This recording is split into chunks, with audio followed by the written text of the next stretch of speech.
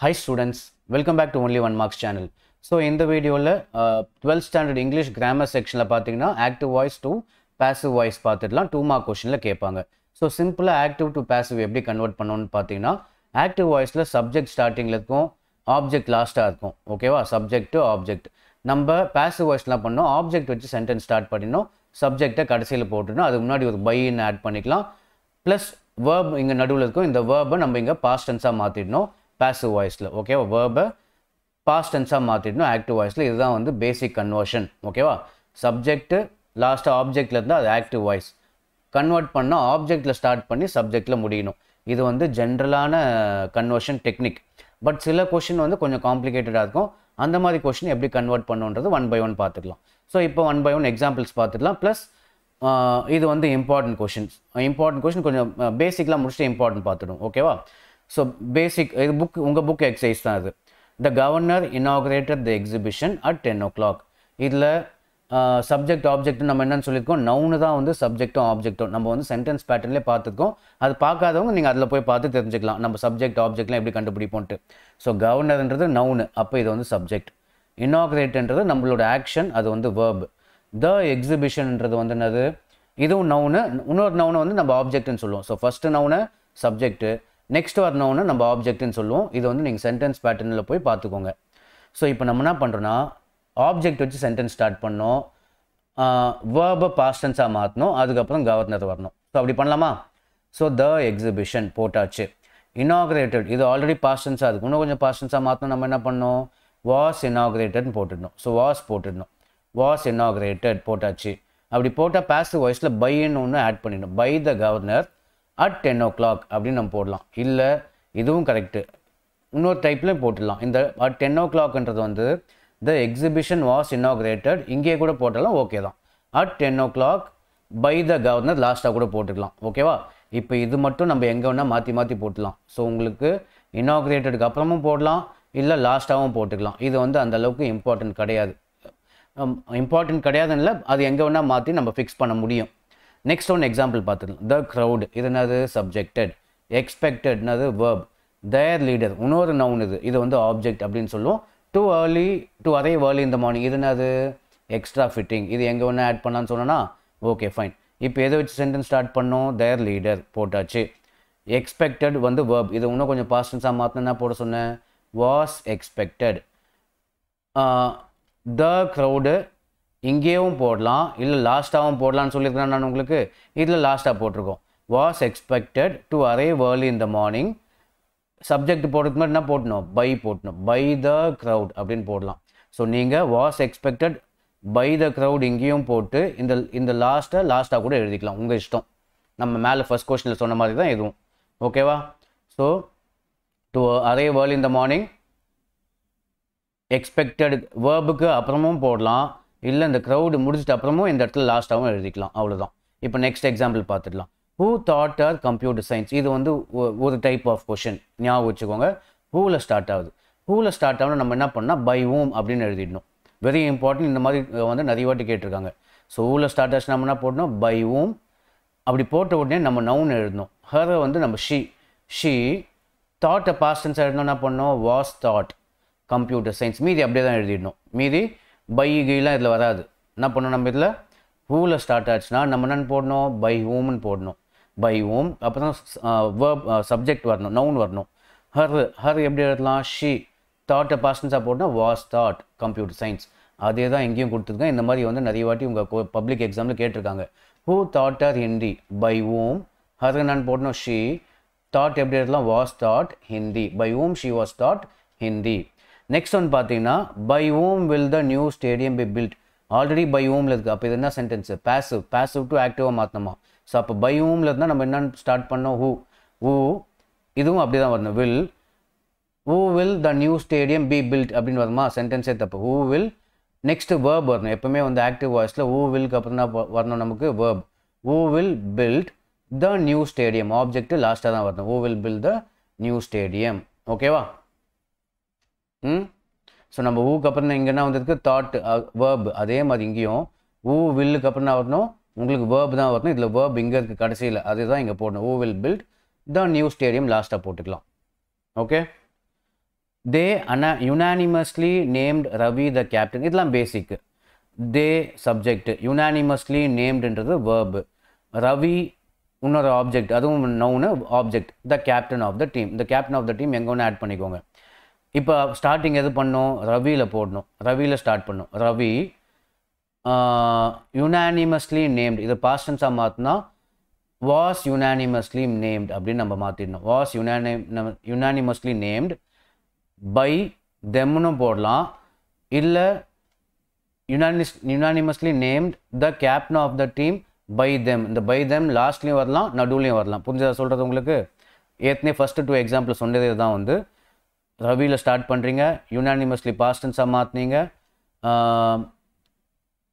பையின்னு போட்டு தெம் அது வந்து லாஸ்ட்டும் போடலாம், இல்லை இந்த இடத்துலையும் போடலாம், உங்கள் இஷ்டம். தென் Ravi was unanimously named the captain of the team by them.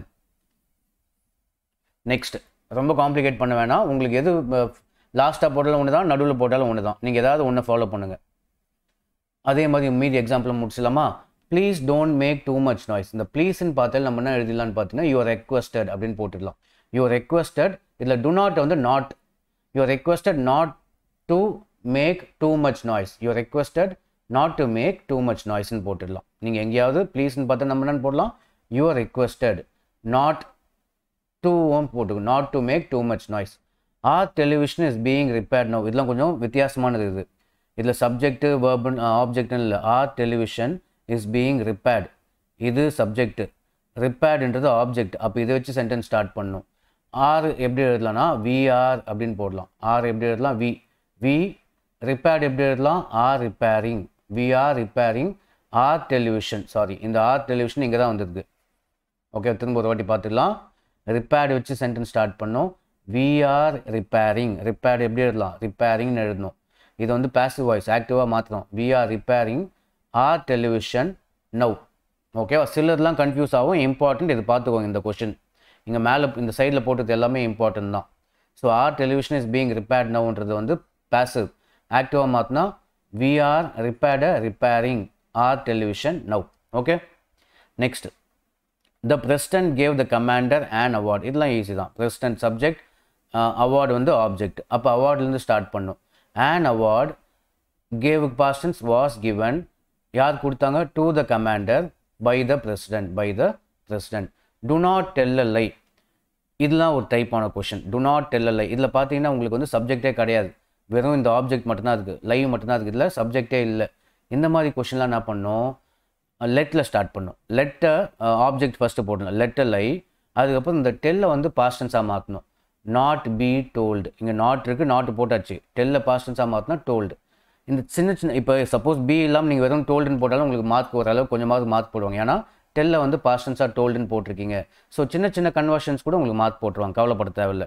So இந்த கொஷின் எப்படி இருக்குது, வித்தியாசமாக இருக்குது. உங்களுக்கு சப்ஜெக்டே இல்லை, வெறும் ஆப்ஜெக்ட் மட்டும்தான் இருக்கும்போது ஆப்ஜெக்ட் வச்சு ஸ்டார்ட் பண்ணோம். அந்த மாதிரி டைமில் லெட் வச்சு ஸ்டார்ட் பண்ணலாம். டு நாட் டெல் அ லை, உங்களுக்கு வந்து இது பண்ணாத அது பண்ணாத அப்படின்னு சொல்லும்போது நம்ம லெட் வச்சு ஸ்டார்ட் பண்ணிக்கலாம், ஞாபகம் வச்சுக்கோங்க. லெட் அ லை, நாட் அப்படி எழுதிக்கலாம். டெல் எப்படி எழுதணும், B told, not be told. டெல்லுக்கு பாஸ்டன்ஸ் told. Please open the door. இதுலேயும் உங்களுக்கு வந்து ஏதோ ஒன்று பண்ண சொல்கிறாங்க. உங்களுக்கு பண்ண சொன்னாலும் என்ன போடலாம், யூஆர் ரிக்வஸ்டட்னு கூட இதில் போடலாம். You are requested to open the door அப்படின்னு போடலாம். இல்லை நம்ம சொன்னால் நம்ம என்னன்னு போடலான்னு சொன்னவங்களுக்கு லெட் யூஸ் பண்ணலாம். லெட் த டோர், ஆப்ஜெக்ட் போட்டாச்சு இங்கே. Let the door, ஓப்பனுக்கு பாஸ்டன்ஸ் B opened, ப்ளீஸை இங்கே கூட போட்டுக்கலாம். So let the door B opened please. Next question, it is time to stop the work. இதுலேயும் பார்த்தீங்கன்னா சப்ஜெக்டே கிடையாது, ஆப்ஜெக்ட், இது ஒர்க் மட்டும்தான் இருக்குது. இந்த மாதிரிலாம் இருந்ததுன்னா இது அப்படியே எழுதிக்கலாம், இட் இஸ் டைம் அப்படியே போட்டுக்கலாம். நெக்ஸ்ட் ஆப்ஜெக்ட் போட்டுடணும். இட் இஸ் டைம், சிம்பிளாக சொல்கிறவங்களுக்கு சப்ஜெக்ட் இல்லைனா ஆப்ஜெக்ட் ஃபஸ்ட்டில் வரணும், அதுக்கப்புறம் தான் வேர்ப் வரணும். இந்த கன்வர்ஷன் பண்ணாலே உங்களுக்கு சென்டென்ஸ் ஆட்டோமேட்டிக்காக ஓரளவுக்கு கரெக்ட் ஆகிடும். ஸோ ஒர்க் ஃபர்ஸ்ட் வரணும், அதுக்கப்புறம் தான் ஸ்டாப் இருக்கணும். ஸ்டாப்பை பாஸ்டன்ஸாக மாற்றிடணும். அப்போ it is time for the work to be stopped. Stop வந்து ஸ்டாப்டுன்னு போட்டுக்கணும். So to be stopped. They say is a spy. இப்போ ஒருத்தனை வந்து நம்ம ஏதோ சொல்கிறோம் அப்படின்னு வச்சுக்கோங்களேன். நம்மளை ஒருத்தனை ஏதோ ஒன்று சொல்கிறோம், இது இன்னொரு டைப் ஆஃப் கொஷின். நம்ம வந்து ஒருத்தவனை எதையோ அவனை பற்றி எக்ஸ்பிளைன் பண்ணுறோம், ஏதோ ஒன்று சொல்கிறோன்னா இது எப்படி எழுதணும் பார்த்தீங்கன்னா they say he is a spy அப்படின்னா it is said that அப்படின்றது போட்டுக்கணும், மீதி அப்படியே எழுதிக்கணும். So they say he is a spy, ஒருத்தவனை யாரோ நம்ம சொல்கிறாங்க. இது எந்த மாதிரி டைப் அப்படின்னு பார்த்தீங்கன்னா இதுக்கு ஆன்சர் என்ன இருக்கணும்னா it is said that அப்படின்னு வந்துடணும். it is said that மீதி அப்படியே எழுதலாம் he is a spy. So சிலது பேசிக்னு பார்த்தீங்கன்னா சப்ஜெக்ட் ஆப்ஜெக்ட் நம்ம கன்வெர்ட் பண்ணுவோம். இதில் வந்து சப்ஜெக்ட் இல்லை ஆப்ஜெக்ட், சில கொஸ்டின் சப்ஜெக்டே இருக்கிற ஆப்ஜெக்ட் மட்டும் தான் இருக்கும். அதுக்கெலாம் வந்து கொஞ்சம் வித்தியாசமாக நம்ம கன்வெர்ட் பண்ணி ஆகணும், கொஞ்சம் கஷ்டமாக தான் இருக்கும் அதெல்லாம். One should keep once promise. So ஒன்ன்றது subject, ப்ராமிஸ்ன்றது object. Promise வச்சு ஸ்டார்ட் பண்ணலாம். Once promise should, கீப்புக்கு பாஸ்டன்ஸ் B kept, by இந்த ஒன் சப்ஜெக்ட் லாஸ்ட்டாக போடலாம். People burn a great deal of would in winter, இதெல்லாம் easy. So people subject, great deal of would வந்து object. அப்போ இதை வச்சு சென்டென்ஸ் ஸ்டார்ட் பண்ணலாம். A great deal of wood, burn a past tense மாத்தினா is burnt in winter, in the winter, by people. எப்போ subject லாஸ்ட்டாக வரும்போது by ஆட் பண்ணிவிடும், by people. ஓகேவா? Next, people burn a great deal of, அதான் இப்போ சொன்னோமா, where had you kept the book, இதெல்லாம் கொஷின் டைப்பு. கொஷின் டைப்னா ஸ்டார்டிங்கில் இருக்குது அப்படி தான் வந்துடணும். அதுக்கப்புறம் புக்கு ஸ்டார்டிங்கில் போட்டு இந்த வேர்ப் வந்து லாஸ்ட்டாக போட்டுட்டோம். ஸோ கொஷின் டைப் நம்ம என்ன பண்ணுறோம், ஆப்ஜெக்ட்டை கொஷினுக்கு அப்புறம் ஆப்ஜெக்டை போட்டு வேர்பை லாஸ்ட்டாக போட ட்ரை பண்ணுங்கள், ஓரளவுக்கு உங்களுக்கு சென்டென்ஸ் ஃபார்ம் ஆகிடும். வேர் ஹேட் அப்படியே போட்டுக்கலாம். என்ன போட சொன்ன object, where had the book. கெப்டை past டென்ஸாக மாற்றினா been kept by you. So where had the book, kept எப்படி எழுதலாம், பீன் கெப்ட் பை, இந்த யூ இங்கே போயிடணும். ஓகேவா? ஸோ புக்கு இங்கே வரணும், யூ லாஸ்ட்டாக போயிடணும் கொஷின் டைப்பில். When did you feel the tremors, இதில் என்ன பண்ணோம், வென் ஸ்டார்டிங்கில் வரணும், ட்ரெமர்ஸ் வரணும், யூ வந்து லாஸ்ட்டாக போயிடணும். So when were the tremors, tremors நம்ம என்ன போடலாம், பாஸ்ட் டென்ஸில் எழுதணும். When were the tremors, ஃபீலை past டென்ஸாக போடணும்னா ஃபெல்ட்டு. இந்த யூ லாஸ்ட்டாக வரணும், நம்ம என்ன போடணும், யூ சப்ஜெக்ட், சப்ஜெக்ட் மட்டும் என்ன போடணும், by you. How did you two the experiment, இதுவும் கொஷின் டைப். ஹவு, எக்ஸ்பெரிமெண்ட் ஸ்டார்டிங்கில் வரணும்னா யூ லாஸ்ட்டாக போயிடணும். ஸோ எக்ஸ்பெரிமெண்ட் எப்படி எழுதலாம், பாஸ்ட் டென்ஸில் எழுதணும். ஹவு வாஸ் த எக்ஸ்பெரிமெண்ட், டூக்கு past tense ton, by you, இந்த யூ லாஸ்ட்டாக போயிடுச்சு. Okay. whose car did someone park in front of your gates, இது கொஞ்சம் இடவிடமானது, கஷ்டமானது தான். ஸோ whose car, இதுவும் question type. whose car, next இதை போடலாம், வேர்பை போடலாம். was parked by someone, so someone இங்கே by someone, அவ்வளோதான் இது. ஸோ இதில் என்ன பண்ணுறோம், இது தேவையில்லாது, in front of your gatesன்றது additional. So park verb first போட்டு சம்மொன்னை நெக்ஸ்ட்டு போட்டோம், அதை ஞாபகம் வச்சுக்கோங்க. ஸோ whose car, பார்க் எப்படி எழுதலாம், was parked by someone in front of your gatesன்றது எங்கே வேணால் நம்ம ஆட் பண்ணிக்கலாம். ஸோ 1-2 மட்டும் கன்ஃபியூசிங்காக இருக்கும், அது மட்டும் 2-3 வாட்டி பார்த்துக்கோங்க. இதில் ப்ளஸ் வந்து பப்ளிக் எக்ஸாமில் கேட்ட மாதிரி தான் கேட்பாங்க. ஸோ இதே மாதிரி தான் இதெல்லாம் தான் கொஞ்சம் இம்பார்ட்டன்ட், இதை தான் நிறைய வாட்டி கேட்டிருக்காங்க, இதை கொஞ்சம் தரவாருங்க. நெக்ஸ்ட் இதிலே வந்து நம்ம பேசிவ் டு ஆக்டிவும் பார்த்துடலாம், அதோட ரிவர்ஸ். இதுக்கு முன்னாடி பண்ணது அதோட ரிவர்ஸ். இப்போ த smuggler has been nabbed by the police. Smuggler object, police வந்து சப்ஜெக்ட். சப்ஜெக்ட் வச்சு ஸ்டார்ட் பண்ணுங்கள்.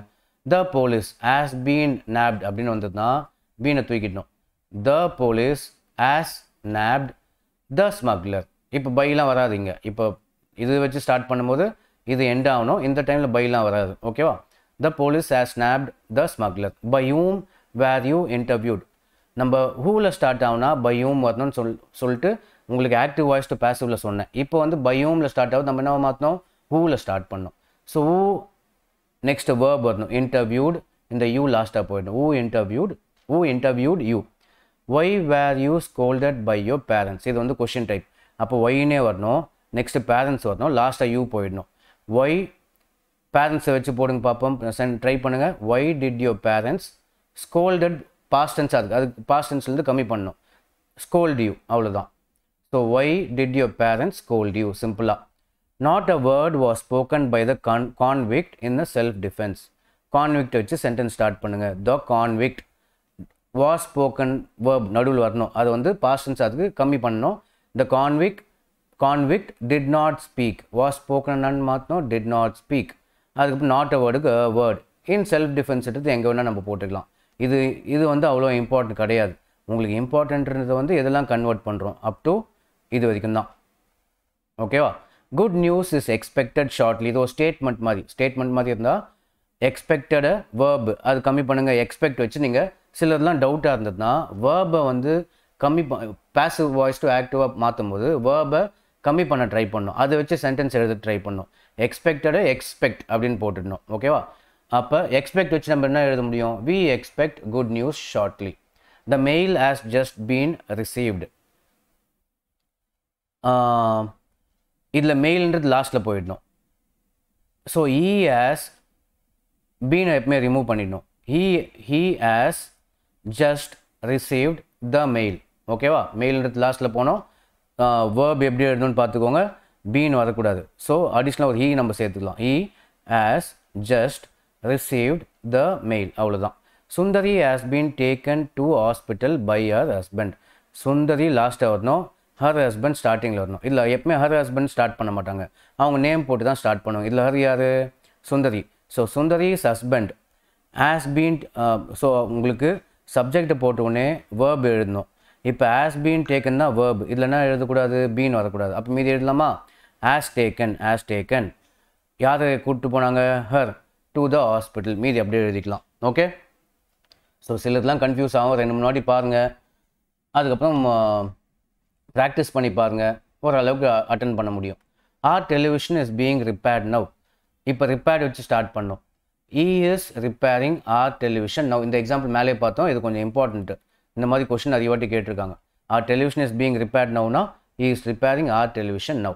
sweets have not been distributed to the children by the organizer. So by the organiser. அப்போ பை இருக்கும் தான் சப்ஜெக்ட். அப்போ organiser வச்சு start பண்ணோம். த organiser have not been வரக்கூடாது. have not distributed the sweets to children. prices were being given by the chief. இதெல்லாம் பேசிக்காக convert பண்ணுறது தான். சிலது தான் கஷ்டமாக இருக்குது. prices were being given to the by the chief guest. இதை வச்சு ஸ்டார்ட் பண்ணுங்கள். the chief guest were being given இதெல்லாம் being வரக்கூடாது. was giving the prices. இதில் வந்து நீங்கள் சீஃப் கெஸ்ட் ஸ்டார்டிங்லேயும் ப்ரைஸஸ் கடைசியில் போட்டாலும் உங்களுக்கு ஓரளவுக்கு மார்க் போட்டுருவாங்க. nobody has been seen in the library this week. எப்பவுமே நோபடின்னு இருந்தால் அது anyone அப்படின்னு மாற்றிடணும். ஓகேவா? கொஷின் பொறுத்து. we have not seen anyone in the library this week. so nobody has been seen in the library this week. now we have not seen anyone. Okay? சில confuse ஆகுது. திரும்ப ஒரு வாட்டி பார்த்துக்கோங்க. we have not, இதில் been வராது. we have not seen anyone in the library this week. nobody would have known the truth if you had not disclosed it. இது ரொம்பவே கன்ஃபியூஸ் ஆகும். So nobody would have known the truth. இது வரைக்கும் ஒன்று, இது வரைக்கும் இன்னொன்று. ஸோ இதுலேயே நம்ம கன்வெர்ட் பண்ணோம், இதுலேயும் நம்ம கன்வெர்ட் பண்ணோம். இது கொஞ்சம் ஏடாகுடமானது. nobody would have known the truth. அப்போ ட்ரூத் வச்சு ஸ்டார்ட் பண்ணோம். the truth wouldn't haven't been known. ஓகேவா? the truth ஸ்டார்ட் பண்ணி நெக்ஸ்ட் வேர்பு wouldn't. would எப்படி எழுதலாம்? wouldn't haven't been known. Next இங்கேருந்து இதை கன்வெர்ட் பண்ண ட்ரை பண்ணு. if you had not disclosed it. இட்லேருந்து start பண்ணும். it hadn't been disclosed by you. இந்த மாதிரி கஷ்டமாக வந்தால் டெஃபினட்டாக கஷ்டமாக தான் இருக்கும். மார்க் எப்படி வாங்க மாட்டீங்க. ஈஸியானது இதுக்கு பதில் ஈஸியானது வேறு ஏதாவது வந்ததுன்னா அட்டன் பண்ணிக்கலாம். ஸோ கஷ்டமானது வந்ததுன்னா விட்டுருங்க. நமக்கு படித்ததில் சிலதுலாம் ஈஸியாக இருக்கும். ஈஸியாக வந்ததுன்னா அட்டன் பண்ணுங்கள். ஸோ 4 இருக்குது. Active voice, simple complex compound, இன்னும் 2 இருக்குது. கண்டிஷனல் கிளாஸ், அது இருக்கிறதுல ஈஸி. இந்த 4ல் ஏதாவது 3 தான் அட்டன் பண்ணோம். அதில் கஷ்டமாக வந்ததை விட்டு மீதி 3 ஏதாவது ஈஸியாக தான் இருக்கும். அதை அட்டன் பண்ணிக்கலாம். இந்த மாதிரிலாம் வந்தால் விட்டுருங்க. You are advised to help the poor and Needi. இது இன்னும் கொஞ்சம் ஈஸியாக தான் இருக்கும். யூ ஆர் அட்வைஸ்டு அப்படின்னு வந்தாலே, யூ ஆர் ரிக்வஸ்ட் அட்வைஸ்னு வந்தாலே மீதி அப்படியே எழுதிடணும். யூ ஆர் அட்வைஸ்ட் இல்லை you are requested. Next question பாருங்கள். யூ ஆர் ரிக்வஸ்டட்னு இருக்குது. இதெல்லாம் வந்தாலும் நம்ம என்ன பண்ணலான்னா இதை அப்படியே எழுத வேண்டியது தான். யூ ஆர் அட்வைஸ்டில் வந்து என்ன பண்ணலாம்? யூ ஷுட் அப்படியே போட்டுடலாம். அட்வைஸ்க்கு பதிலாக யூ ஷுட் அப்படியே மீதி அப்படியே எழுதிக்கலாம். டூ வரக்கூடாது. You should help the poor and Needi. சொல்கிறது புரிஞ்சுதா? ஸோ யுவர் அட்வைஸ்டு இல்லை யுவர் ரிக்வஸ்டட் இப்படி வந்தாலே ஈஸி தான். என்ன பண்ணோம்? அட்வைஸ்டையும் ரிக்வஸ்டட்னு தூக்கிட்டு யூ ஷுட் அப்படின்னு போடலாம். இல்லை ரிக்வஸ்ட் வந்தால் ப்ளீஸ்ன்னு போட்டுக்கலாம். ஸோ அட்வைஸ்னா ஷுட் யூஸ் பண்ணோம். மிச்சம் மீதி அப்படியே எழுத வேண்டியது தான். You should help the poor and Needi. You are requested to make a cup of T for the guest. Your requested பதிலாக என்ன போடலாம்? ப்ளீஸ். அவ்வளோதான். இந்த 2 வரைக்கும் ரிமூவ் பண்ணிட்டு மீதியை அப்படியே எழுதிக்கலாம். ஓகேவா? இந்த லாஸ்ட் 2 மட்டும் திரும்ப ஒரு வாட்டி சொல்கிறேன். பாசிவ் டு ஆக்டிவ் என்ன பண்ணோம்? யுவர் அட்வைஸ்டுன்னு இருந்தாலே, அட்வைஸ்னா நம்ம ஷுட் யூஸ் பண்ணோன்னு சொல்லிட்டு நம்ம ஆல்ரெடி எதில் பார்த்தோம்? அட்வைஸ்டுக்கு ஷுட் யூஸ் பண்ணோன்ட்டு மாடல் வேர்ப்ஸில் பார்த்துருக்கோம். மாடல் வேர்ப்ஸில் வந்து அட்வைஸ்னு இருந்தால் நம்ம ஷுட்டெல்லாம் யூஸ் பண்ணோம். ஷுட்னா அது வந்து அட்வைஸ்டுக்கு மீனிங். யாருக்குன்னா நீங்கள் அட்வைஸ் பண்ண போகிறீங்கன்னா ஷுட் யூஸ் பண்ணலாம். மாடல் வேர்ப்ஸில் பார்த்தோம். பார்க்காதவங்க அந்த வீடியோவும் போய் பார்த்துக்கலாம். எல்லா 1 மார்க்ஸுமே இருக்கும். ஸோ அட்வைஸுக்கு பதிலாக ஷுட்டு, அதுக்கப்புறம் டூ வரைக்கும் கட் பண்ணிட்டு மிச்சம் மீதி அப்படியே எழுதிக்கலாம். யுவர் ரெக்வஸ்டட் டூக்கு ரெக்வஸ்டட் தூக்கிட்டு ப்ளீஸ் போட்டு மிச்சம் மீதி அப்படியே எழுதிக்கலாம். அவ்வளோதான். ஸோ இது மட்டும் 2-3 வாட்டி பார்த்துக்கோங்க, ப்ராக்டிஸ் பண்ணி பாருங்கள். உங்கள் புக் எக்ஸசைஸ் பாருங்கள். இது எல்லாமே புக் எக்ஸசைஸ் தான். இந்த புக் எக்ஸசைஸில் இது வந்து நிறைய வாட்டி கேட்டிருக்காங்க. உங்கள் பப்ளிக் எக்ஸாமில் இந்த மாதிரி பார்த்துட்டு போயிடுங்க. ஸோ டெஃபினட்டாக அட்டன் பண்ண முடியும். ஸோ இதே மாதிரி நெக்ஸ்ட்டு வேறு ஒரு கிராமர் செக்ஷனில் பார்க்கலாம். ஸோ தேங்க்ஸ் ஃபார் வாட்சிங்.